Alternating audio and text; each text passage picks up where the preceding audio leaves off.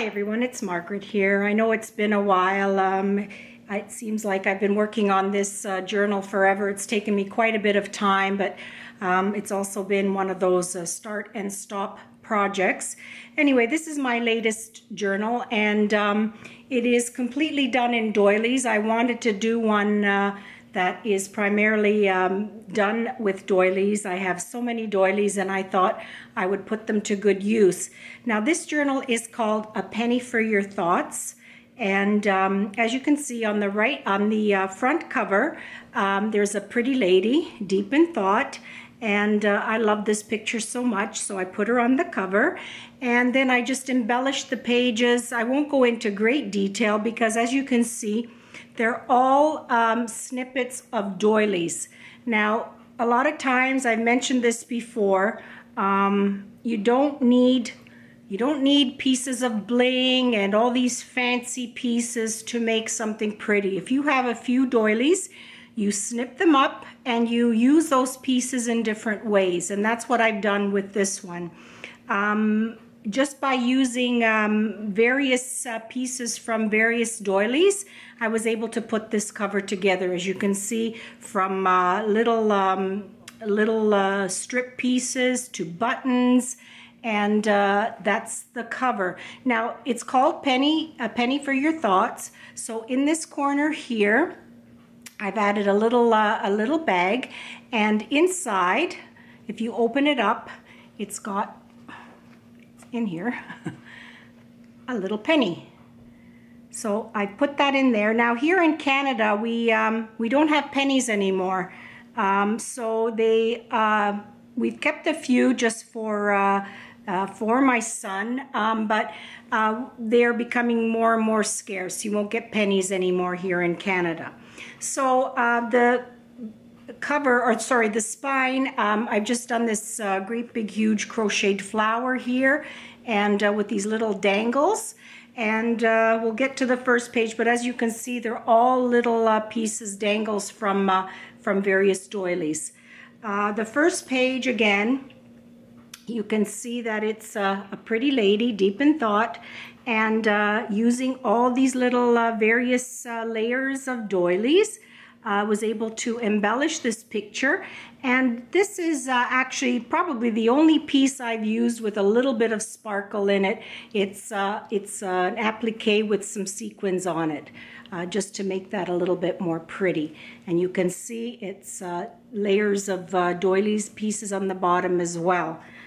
The next page, again, another pretty lady, various pieces of doilies, flowers, buttons, all kinds of little things, and again, a crocheted flower here, some dangles here, and that's that page.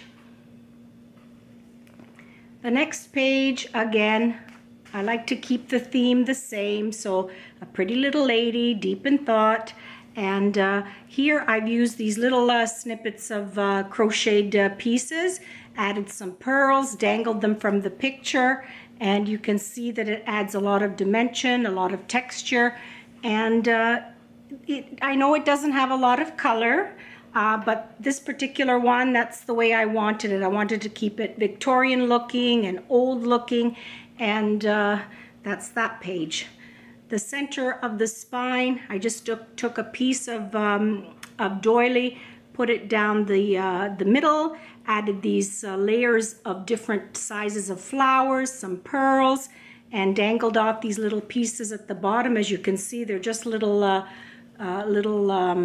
rings that came from a doily flower, actually. So that's that. And the next page, again, a bow in the corner, using various pieces. These ones I actually interlinked to create this braided piece, and I added this little pearl embellishment here, and another little flower in the corner here, and that's that page. This page here, I've added a little bit of fringe. I always love fringe with a tassel, and again, this came from a doily runner that I cut up, And then again, layering all these bits and pieces of flowers to give it dimension. Added some covered buttons, and that's that page. The little dangly flowers as well.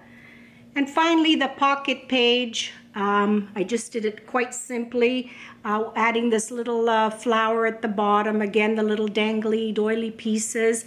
Nice little pocket to keep some keepsakes in. And that's it. There's the back. Now, even the back I've embellished with some flowers and pearls and strips and that sort of thing. So I really love this particular doily that I had. I cut it up and used that as a dangle. So there's my penny for your thoughts journal. I love the way it turned out. It's quite heavy, ladies, so I hope you enjoyed that, and I will start crafting a little bit more now that the winter is here, but I've just been so busy with my parents and work, and we've just come back from a little holiday to the East Coast, which was really, really nice. But hopefully now that the cooler weather is here, I have so many ideas and things I want to do. I just hope I find the time. So thank you so much, ladies, and we'll see you again soon with another project. Bye for now.